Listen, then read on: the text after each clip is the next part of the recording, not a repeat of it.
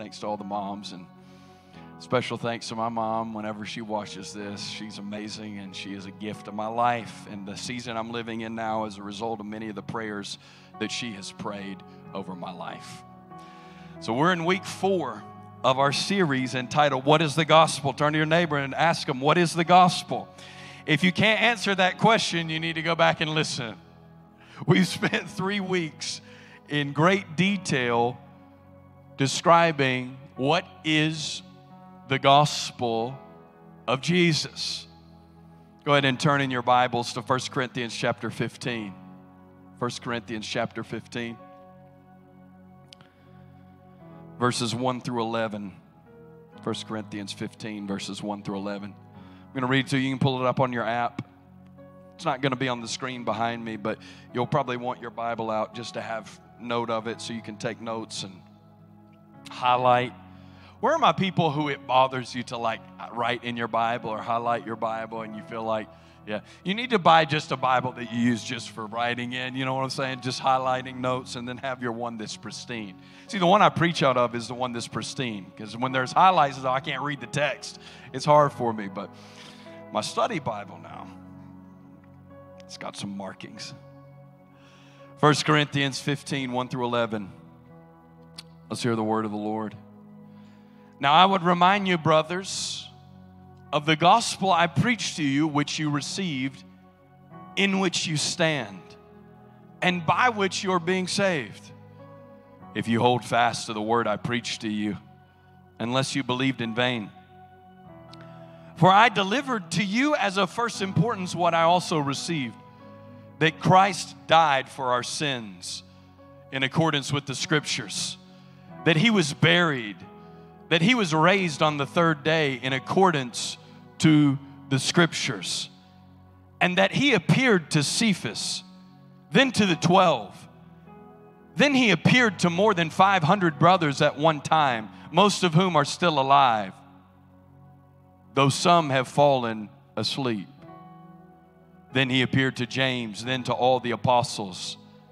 Last of all, as to one untimely born, He appeared also to me. For I am the least of the apostles, unworthy to be called an apostle, because I persecuted the church of God. But by the grace of God, I am what I am. And His grace toward me was not in vain. On the contrary, I worked harder than any of them, though it was not I, but the grace of God that is with me.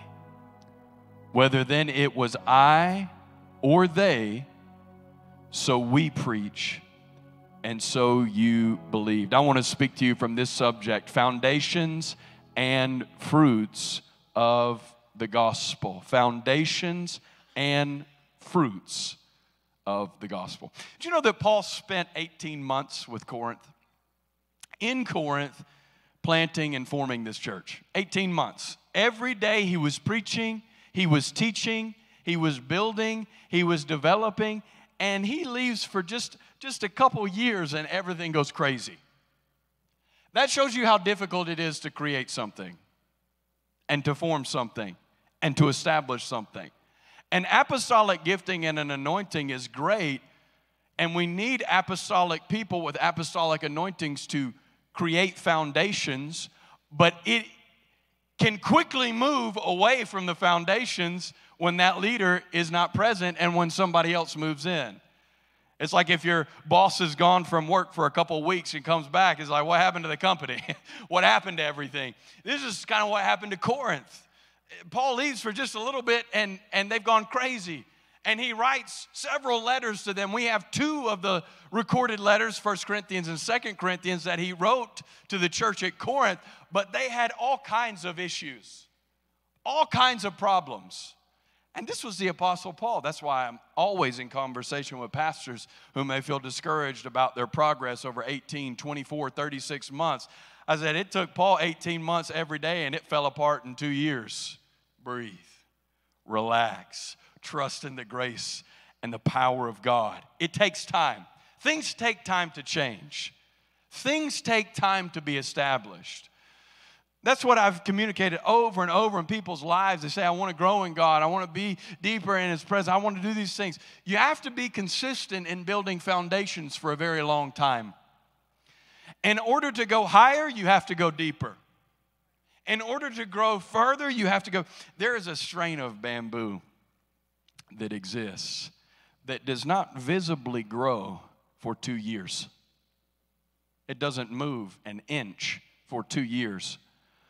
All the while, the roots are surging down deep to contain the growth that will occur in over a week's timing.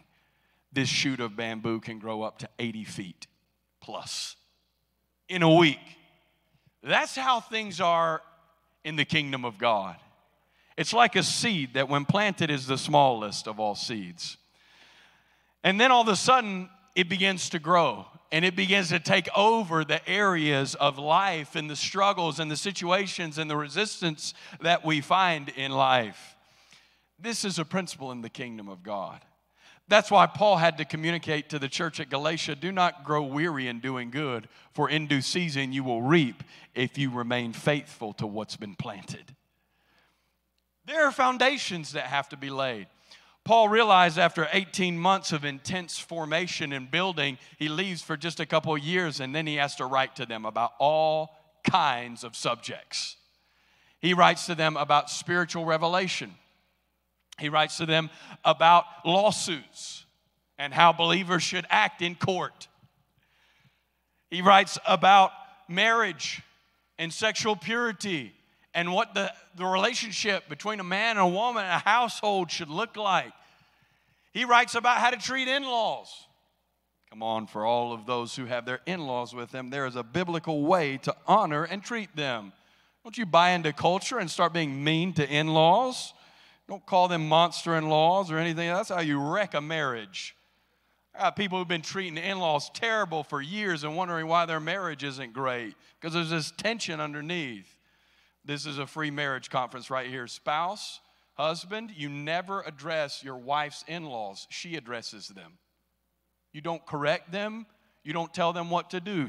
The wife addresses her family. Men, you address your family. You bring the concerns and grievances and worries that your spouse has about your family to your family. Your wife doesn't need to call and say, y'all are terrible. That's how you wreck relationships, because they didn't birth your spouse. They birthed you. And they're always going to end up siding with you. And then it creates tension in the marriage. That had nothing to do. Somebody needed that today. That was left field. So whoever needed that, that's the Holy Spirit to you. That was out of nowhere. That has absolutely nothing to do with my message. Paul wanted to rehearse with the church at Corinth the foundations. There are foundations that we cannot get away from. There are foundations that people in today's society are quickly abandoning, that are foundational to the truth of the gospel of Jesus. You cannot create what is called syncretism, or a mix of religions that has a little bit of Jesus and a little bit of New Age and a little bit of yoga and a little bit of spirituality and a little bit, like, that's not how foundations work. Foundations aren't up for debate. There are pillars of truth upon which the truth of God's word rests, and there are pillars that uphold the gospel that are non-negotiable. This is Mother's Day, and I feel like preaching. My mom would be so excited when she sees this, how fired up I am about the gospel. So there are foundations that Paul has to rehearse, and he just spent at length time talking about spiritual gifts and tongues and interpretation in the context of the local gathering, which we experience today. I'm grateful to be in a church where we do not quench the Spirit, 1 Thessalonians 5:16, or despise prophecy, but we earnestly desire, 1 Corinthians 14, the spiritual gifts and their functionality in the body of Christ. If you have any questions about those, I'm happy to have coffee with you and talk all about spiritual gifts and the functionality in the local church.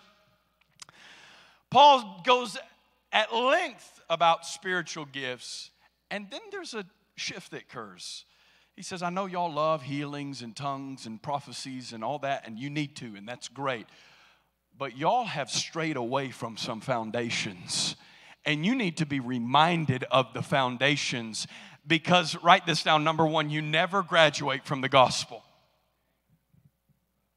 You and I will never graduate from the gospel. Look in verses 1 and 2. Now I would remind you, brothers and sisters, of the gospel I preached to you, which you received, in which you stand, and by which you are currently being saved, if, somebody say if.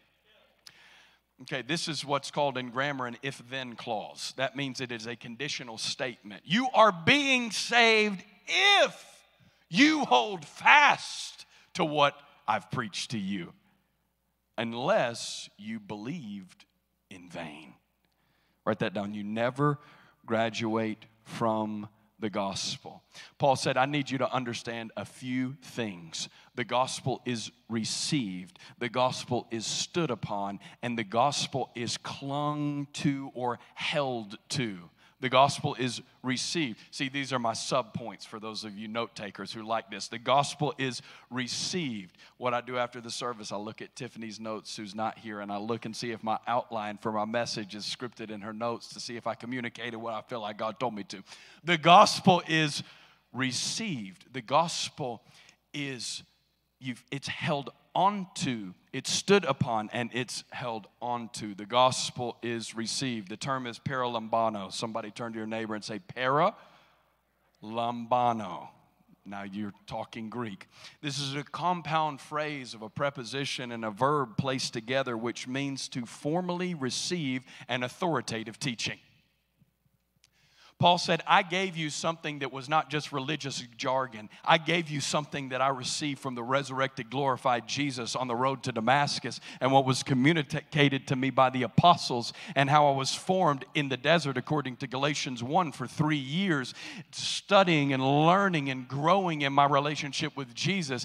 He said, I'm giving you something that's not just religious speech and jargon, but it is authoritative for your life. The gospel is authoritative and must be received. I can preach it, and Paul could preach it, but just preaching it does not get you saved. The individual has to receive and take in the authoritative teaching that is given in order for it to be effective in their life. The gospel must be received. That's why it requires an open heart. The children in ministry today, in children's ministry, are learning about the parable of the sower, that there are 4 types of soil, and only one of the 4 types receive the word of God and the fruit that it produces. It's not always the preacher's fault. Jesus said, in my ministry, I'm going to have a 25% success rate when I teach parables. There's going to be 1 out of 4, in essence, who will hear me and really take it to heart and be changed by it. There's a reason that he was killed, because people didn't receive what he was saying. You can hear the truth of the gospel, shut your ears to it. Having ears, the Old Testament prophet said, they do not hear. Their hearts have been hardened to it. You've got to receive the gospel. Today, it's not just enough that you prayed a prayer at an altar 20 years ago, 2 years ago, 15 years ago, 70 years ago. That's not enough. You have to receive it daily. I'm not saying that you have to earn it daily. Receiving is not earning. Receiving is just somebody's giving me something and I'm receiving it. You have to receive the gospel in your life every day. The reality of what Christ has done for you and who He is in your life. You've got to receive it. People are wondering why their life isn't transformed and changed.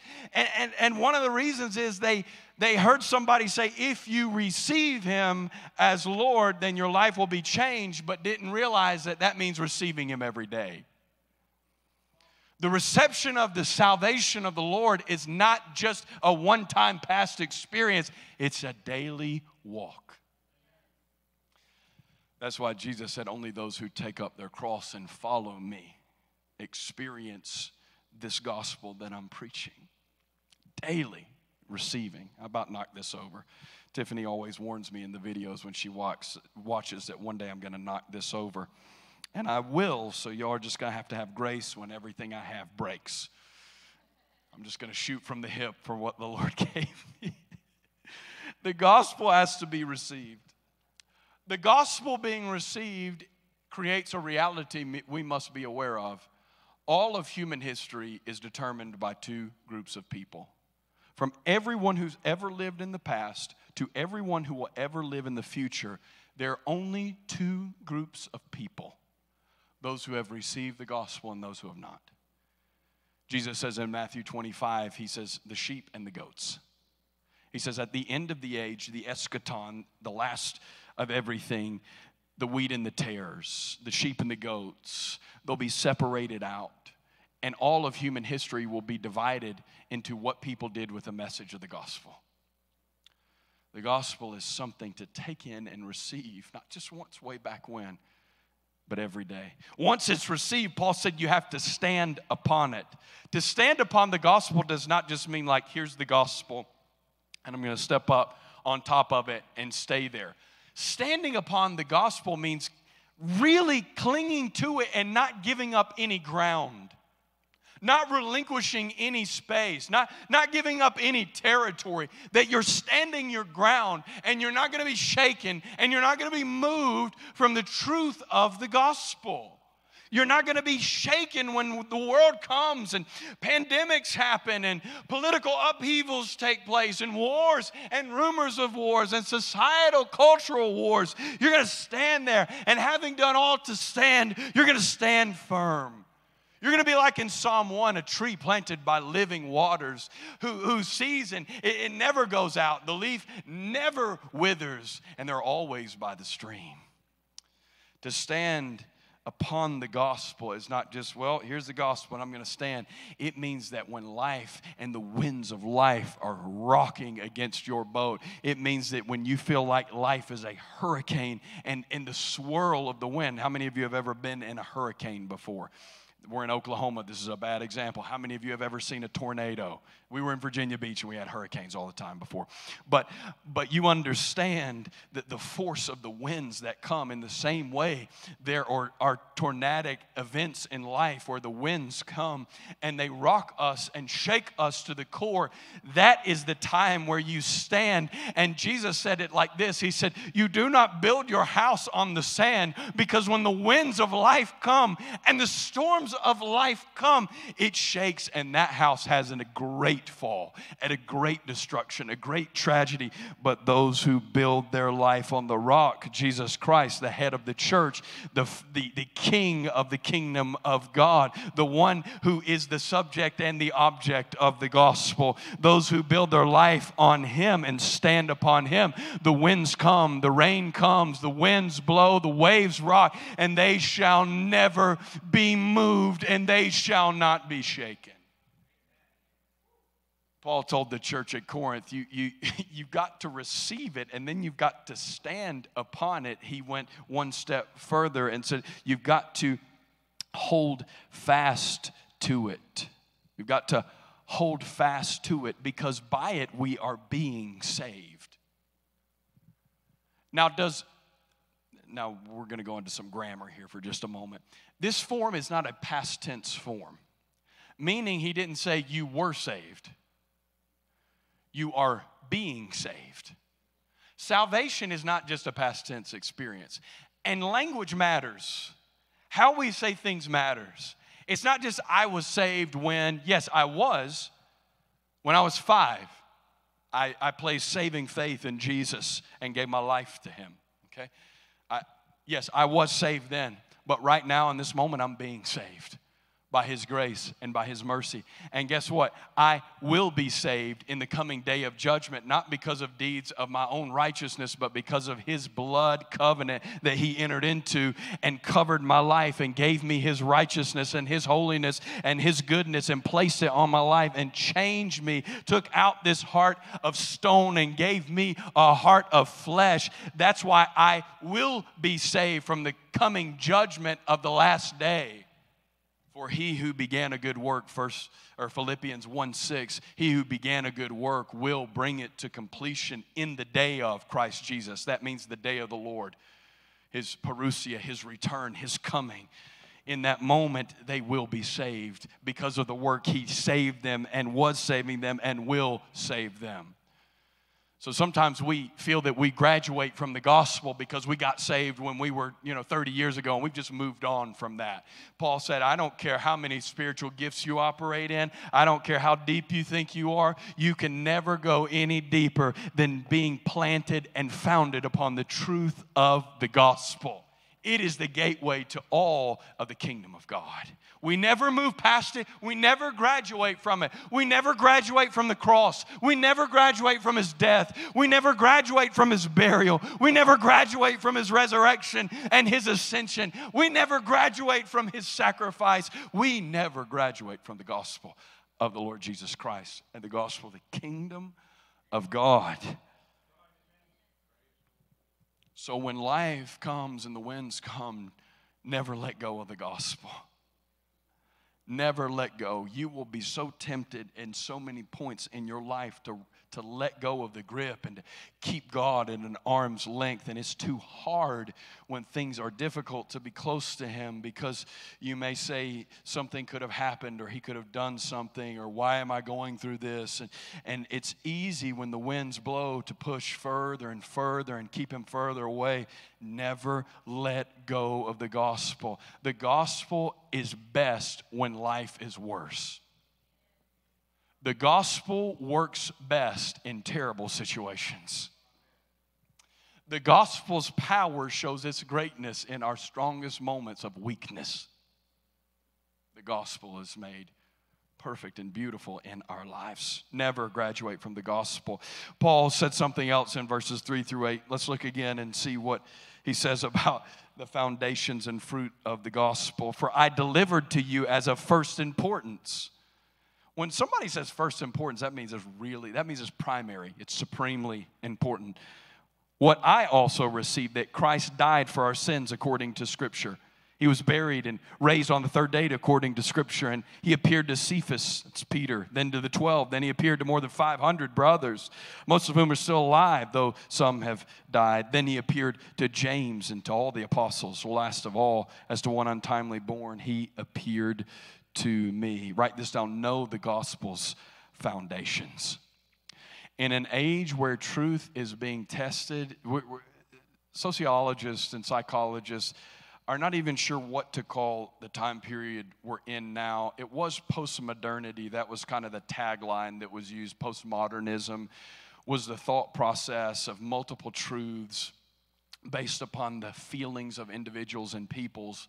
But now, sociologists and psychologists are not even sure that we're in post-modernity. Some think that we've moved even beyond post-modernity and entered into a different stage. They don't even know what to call it yet. Our society has grown stranger and stranger with regards to foundational truths. There is an assault on reality and truth like never before. Just basic facts, basic realities. I'm not even talking about spiritual things. I'm just talking about basic facts and realities that are true whether you're a Christian or not. Even things that are most basic are being challenged in today's world because of the perception of individuals. But individual perception does not change eternal truth. The way that somebody perceives something doesn't mean that that's true or not. That's just the way that you've experienced and perceived it. That doesn't make it true or not true. True is not a set of propositions and standards. The problem at its core is that people do not understand that truth is not propositions, but truth is a person. John 14:6, I am the way, the truth, and the life, the logos, from the beginning, the word. This is a Greek term that means all of the rational thought and all the processing of the mind even is found in Christ. So every math equation that has a right answer, the truth of that understanding is actually found in a set of laws that Christ Himself has ordained to bring about that result. Because all truth finds itself in Christ. Even Pilate asked this question some 2,000 years ago. What is truth? The questioning of truth is not just a contemporary problem, but has been a significant issue throughout the human existence. A questioning and an assault on truth. But Paul said, I've got to tell you something that is true and is of first importance. That means before you look into or learn anything else, you need to know this thing. You need to have these foundations. I'm telling you today, you need to know the 4 foundations I'm about to give you, found in verses 3 through 8, like the back of your hand. I don't know the back of my hand very well. It's just a colloquial phrase, okay? You need to know these 4 pillars of truth and the foundations upon which Paul said the gospel rests backwards and forwards. You need to be able to know them so well that you can say them in your sleep. You need to have these internalized and ingrained in you so that at the right moment, when the opportune time comes, you know the foundations in your own life when you're tested, in your own human experience and the experiences of the people God places around you. There will come a time when you will need to share these foundations, and every believer needs to know these foundations. They are supremely important. Number 1, Christ died for our sins. The preposition for is theologically important. He died for our sins. This is substitutionary atonement language. That means that he died on behalf of or in the place of you and me. This is a central truth that is under assault right now, even in theological seminaries and trainings. People are arguing about the substitutionary atonement of Christ, that he died for us. This is a foundational truth that cannot be overturned. It is a pillar of the gospel of Jesus, that God punished Jesus on the cross in our place so that we could be reconciled back to God. The substitution, the Lamb of God slain before the foundations of the world in our place. Christ died for our sins. Now, the way that he died was different than the slaughtering of a bull and a goat. In the Old Testament, sins could be forgiven if a bull or a goat was killed and the blood was placed on the mercy seat in the Holy of Holies. They would have the Day of Atonement. If you read Leviticus 16 through 18, you'll find the details there. The Day of Atonement, they had annual sacrifice on the Day of Atonement, but then they had kind of more regular sacrifices that are described in Leviticus 1 and following that detail out the sin offering, the guilt offering, the mistakes, and all these things. The Old Testament Hebrew people could be forgiven of sin. So what makes Jesus' death different than the blood of bulls and goats? Well, the book of Hebrews does a comparative analysis between that which was old and the new that is found in Christ. And the difference is that Christ's death not only forgives sin, but it breaks the authority of sin over us, and it frees us from its authority and its dominion. The blood of a bull or a goat or an animal sacrifice could never do that. That's why the sacrifice of Jesus is so far superior, because he destroyed, 1 John chapter 3, sin and the works of the devil over us so that we could be free. You do not have to live in a repetitive sin cycle. Well, I messed up again, and then I do it. I'll just pray and ask, I messed up again. The blood of Jesus is stronger than that. It breaks sin's power over your life so that you can be freed from whatever that struggle is and that issue. Christ died for our sins. This is a foundational pillar of the gospel. It's been in the earliest church creeds, in the Apostles' Creed, in the Nicene Creed, in the Chalcedonian Creed. It's been all the early church councils and the creeds that Christ died for us. And Paul said, you've got to know this. I'm excited that you're learning how to live pure in your relations. I'm excited that you're learning how to sue people or not sue people in court. I'm excited that you're speaking in tongues and prophesying. I want you to keep doing that and pursue that. But you've got to know these things. We talked about it for 18 months, and y'all have already forgotten it. You got to commit these things to the heart. Christ died for our sins. Number 2, Christ was buried. Now, you're going to notice something in each of these statements. Christ died for our sins in accordance to the Scriptures. his death was not some accidental, he made some, political leaders upset in Rome, so they executed Jesus as one who committed treason governmentally, which that was one of the accusations that they did levy against him. But this was in accordance to the divine plan of God in the prophetic scriptures. If you read Isaiah 53, he was crushed for our iniquities. He was bruised. The chastisement of our peace was upon him, and by his stripes or his wounds, we are healed, made whole. The scriptures were declaring of his death that was coming hundreds of years before it happened. His death for our sins was validated by the scriptures, but then he said he was buried, because burial is proof of death. This was not in accordance to the scriptures. You'll see he died for our sins in accordance with the scriptures, but he was buried functions as the evidence or proof that he died. You don't bury somebody who's alive. Burial indicates the veracity or the truthfulness of one's death. If one dies, then they get buried.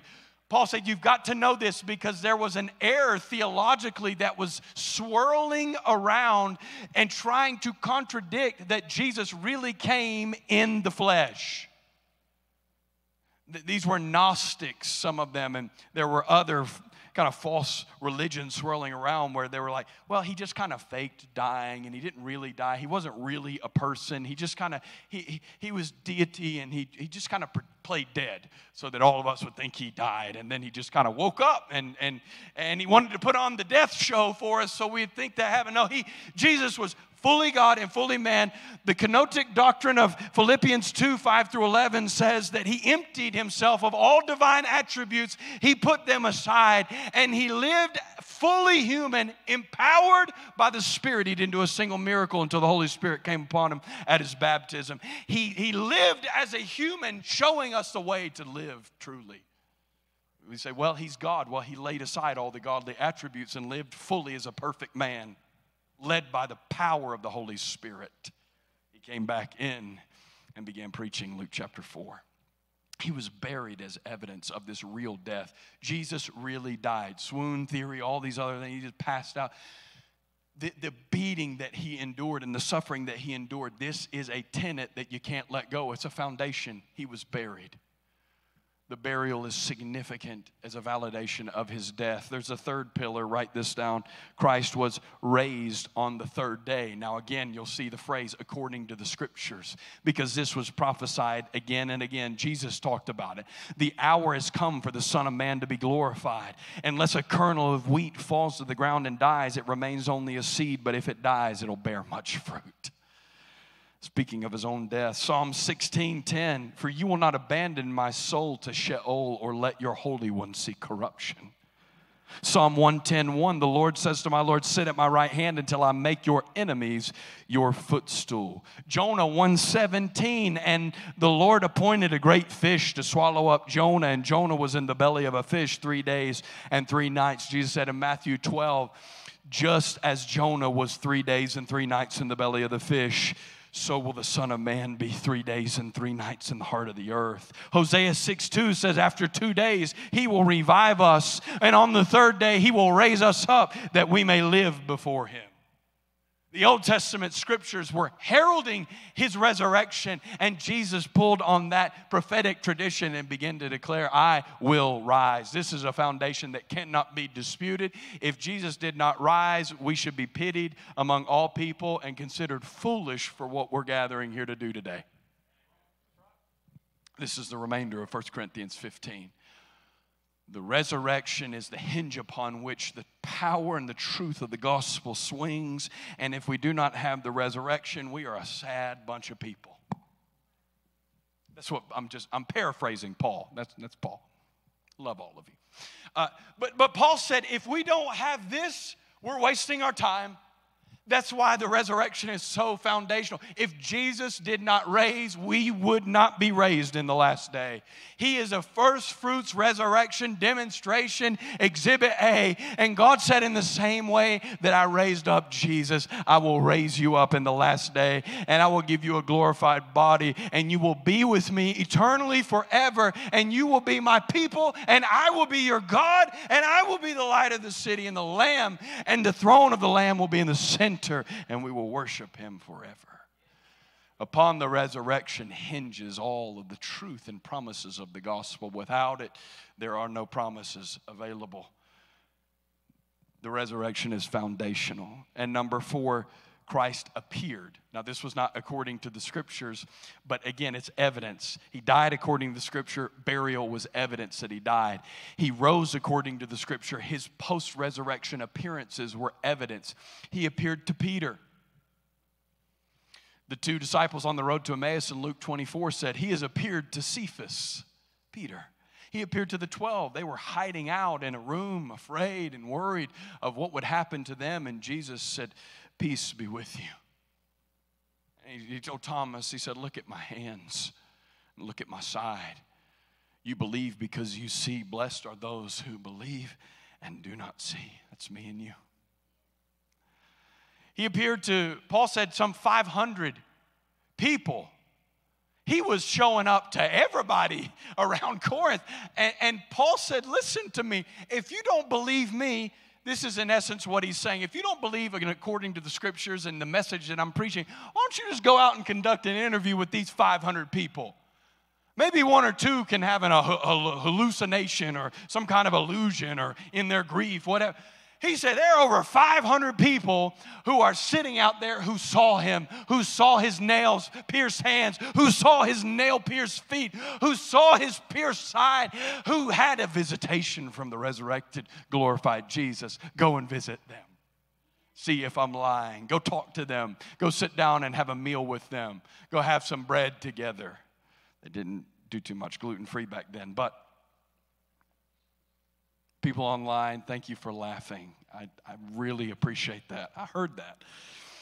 He appeared and proved himself to be alive. And Paul said, he uses this term as a one born untimely. The term is actually the same term used for a miscarriage or something that's gone wrong, because Paul had so persecuted the church and had botched his opportunity when it came to him, and killed and approved of the killing of Stephen and the persecution of the church. But then the resurrected Christ met him at a different time than he met everybody else. And he said, like one untimely born who wasn't born at the right time, who came before their due date or after their due date and had problems, he said, that was me. And I saw him too. And I went from one way of living, and now I'm living another way. And what I know is that I met him in between the two paths, and I was 100% on the persecution bandwagon for the righteousness of God and the purity of our faith. But I have met the Lord Jesus,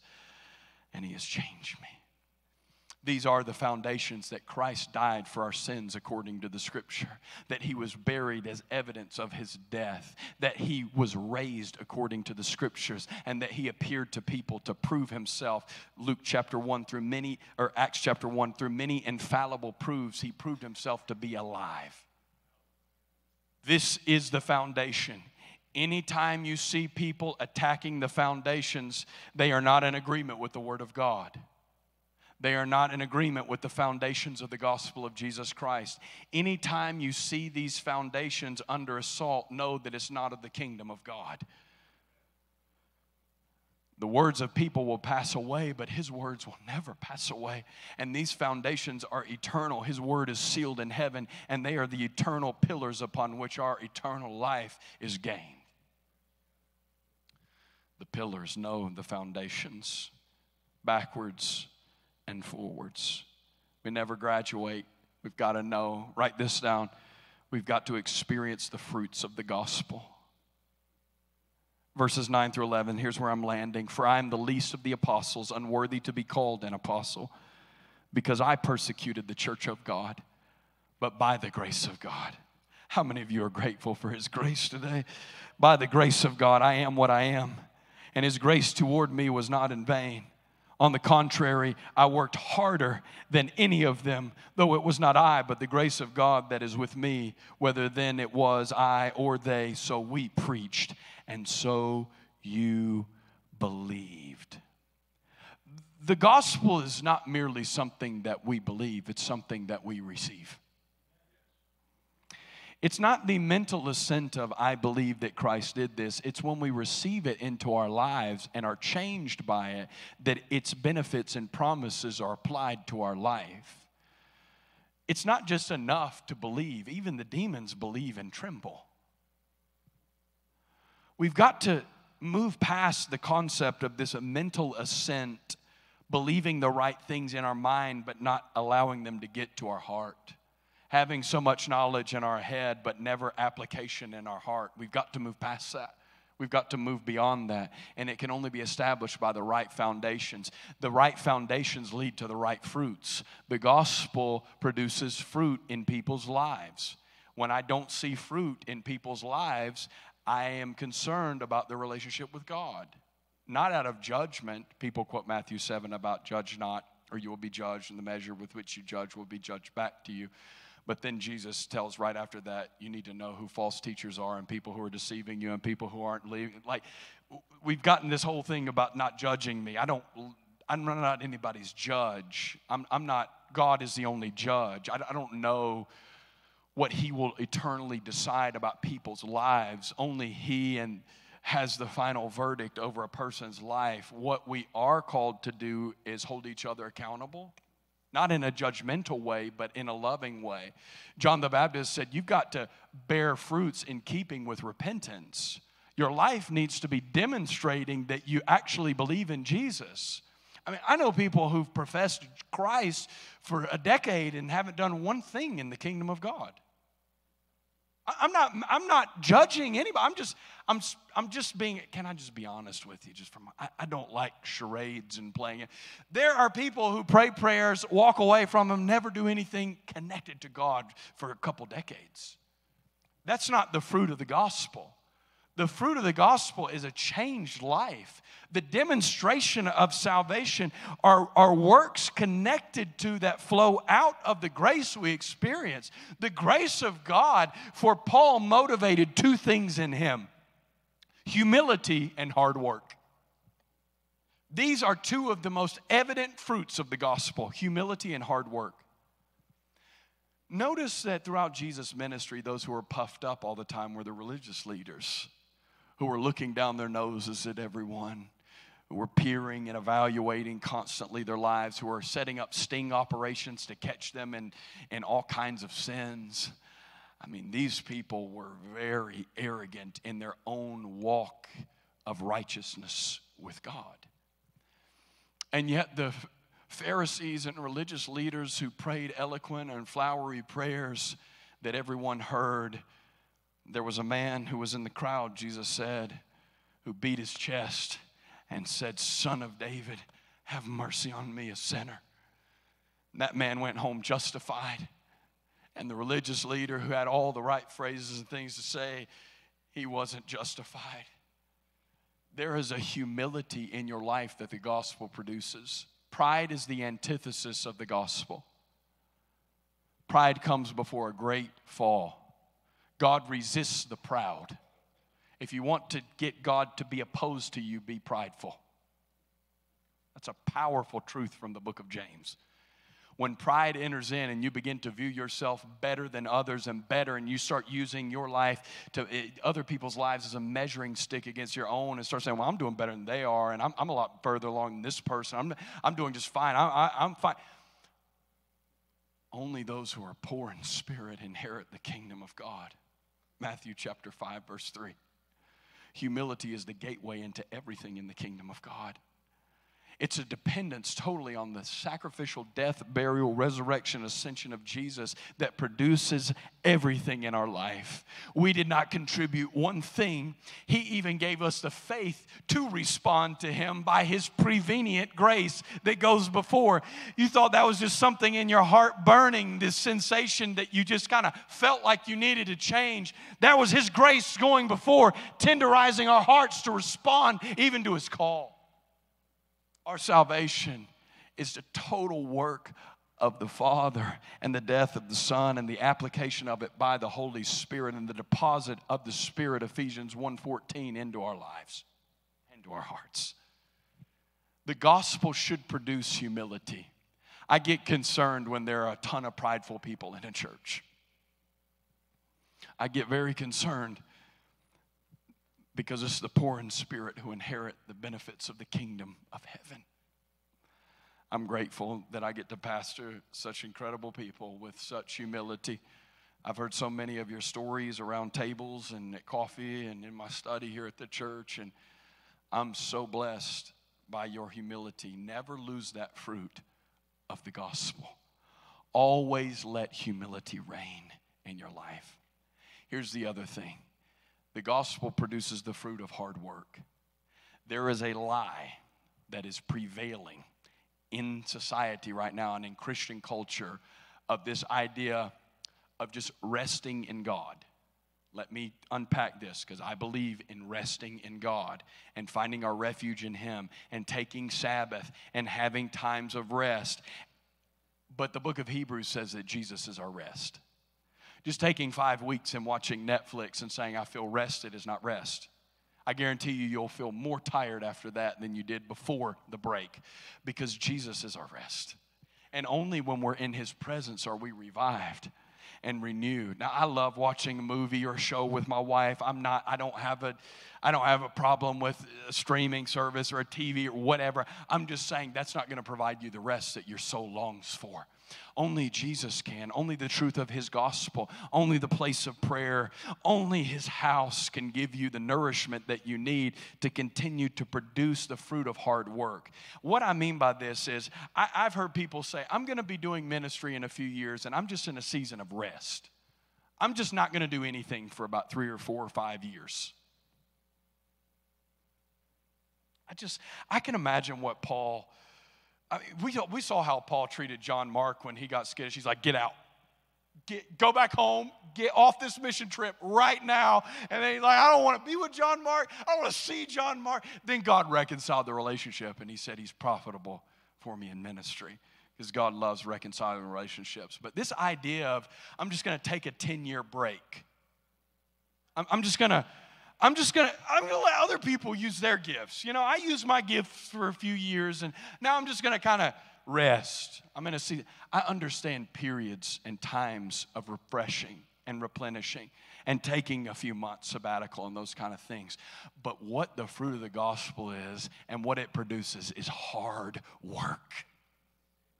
Jesus said those who put their hand to the plow and turn away are not fit for work in the kingdom of God. This is not a shame thing. You never graduate from working for the kingdom of God. Well, I worked for 30 years. I'm done.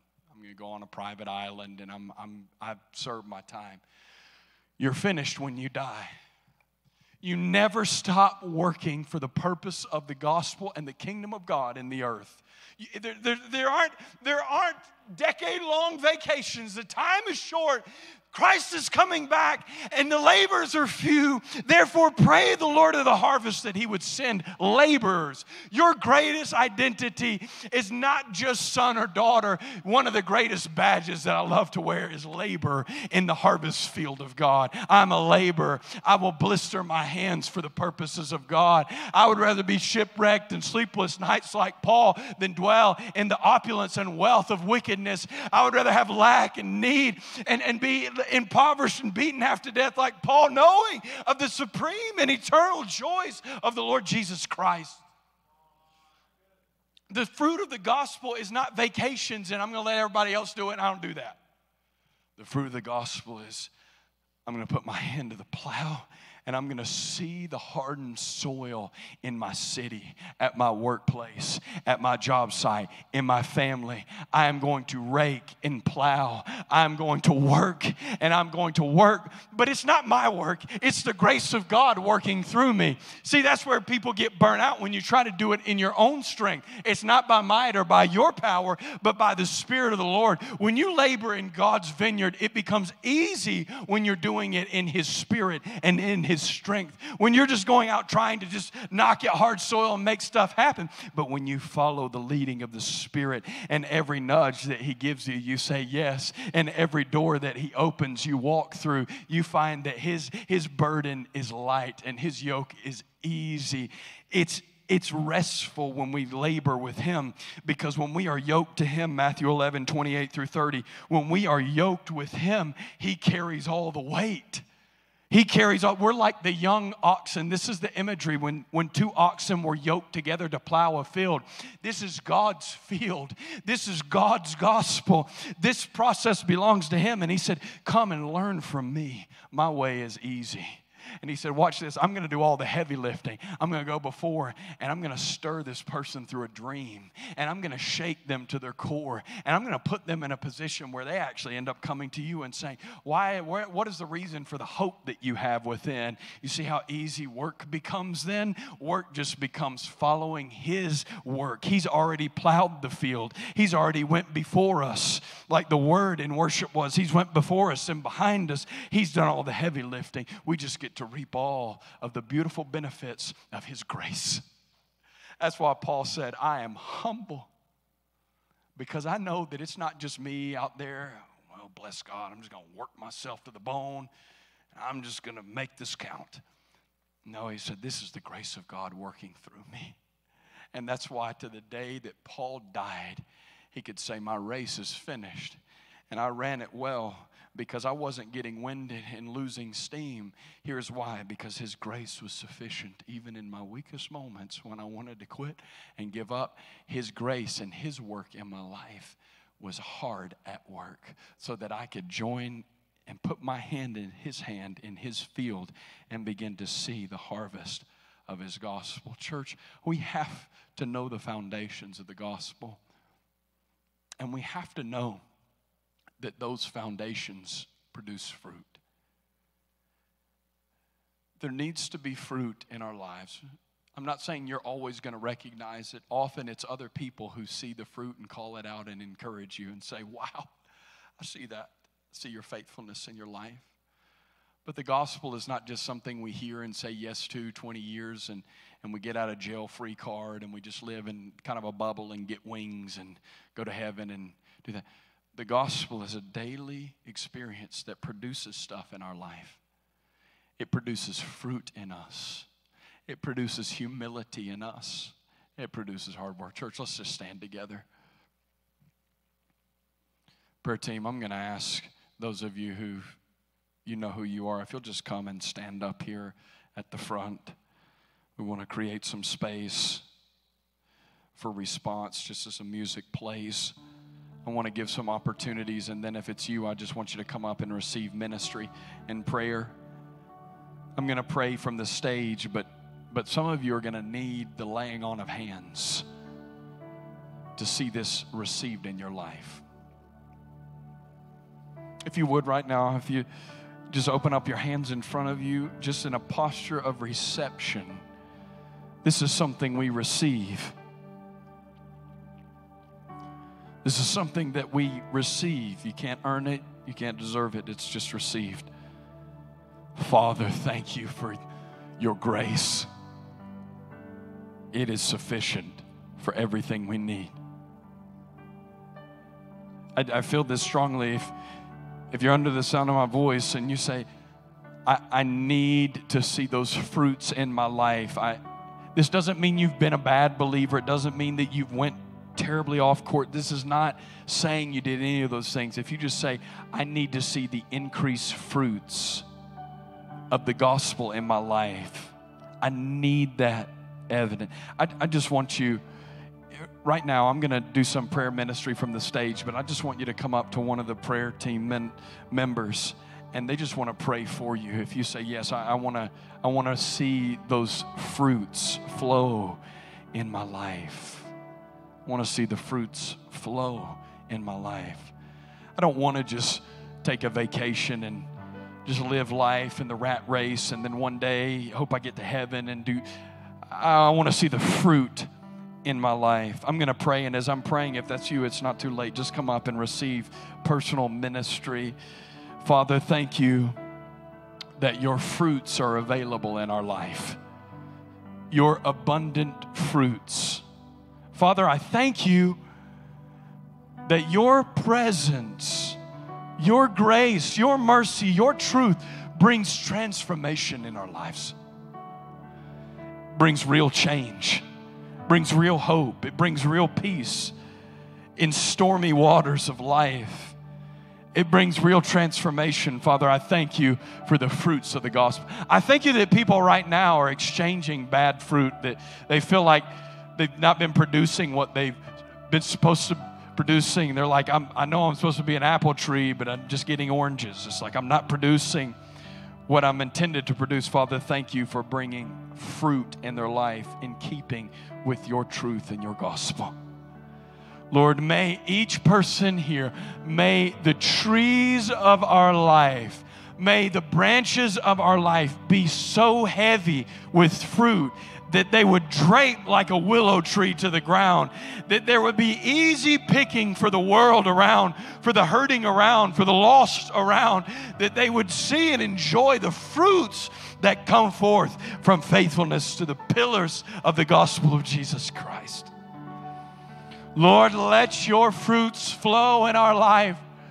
All of the fruits of the Spirit, the gentleness, the meekness, the patience, the loving kindness, the self-control. Father, I thank you for all the fruits that you give us. Some of you have doubted whether God is producing things in your life, and I just sense him saying, I am bringing you into a season of produce. Not just production. Some of you have had this mindset in your life about your life with God being this production, like he has a tally marks, and did they do this, and did they do this, and did they do this? And you're going to enter into a season where you're just producing out of the overflow of your connectedness to God. It's going to be easy in this next season. You're going to have opportunities that are easy. They're going to just happen, and you're going to say, I never knew life with God could be so easy. Produce in the name of Jesus. Church, I want to pray a prayer of blessing over you. If you would, just open your hands in front of you. Church, I bless you in the name of God the Father. I bless you in the name of God the Son. And I bless you in the name of God the Holy Spirit. That your lives would be so full of fruit. In your homes, in your cars, at your job sites, at your family gatherings, that fruit would just flow from your life. Fruit and fruit and fruit and fruit and fruit. And that conversations would happen that you would easily be able to step into. Father, I thank you that you're blessing people with the right words at the right time. That you don't, I feel the Lord saying you don't have to worry about what to say. I'm going to fill your mouth, and it's going to be like fruit to that person's soul. It's going to be like nourishment. It's going to be just what they need. You don't have to worry about what to say. The words will be spoken to you in the right time, at the right place. I bless your hands and feet as you go out today to carry the work of the gospel of Jesus Christ, not out of obligation, but with great joy. That you would carry it faithfully. You would carry it faithfully everywhere you go. Now to him who is able to strengthen you according to my gospel and the preaching of Jesus Christ, according to the revelation of the mystery that was kept secret for long ages, but now has been disclosed and through prophetic writings has been made known to all nations, according to the command of the eternal God, to bring about the obedience of faith.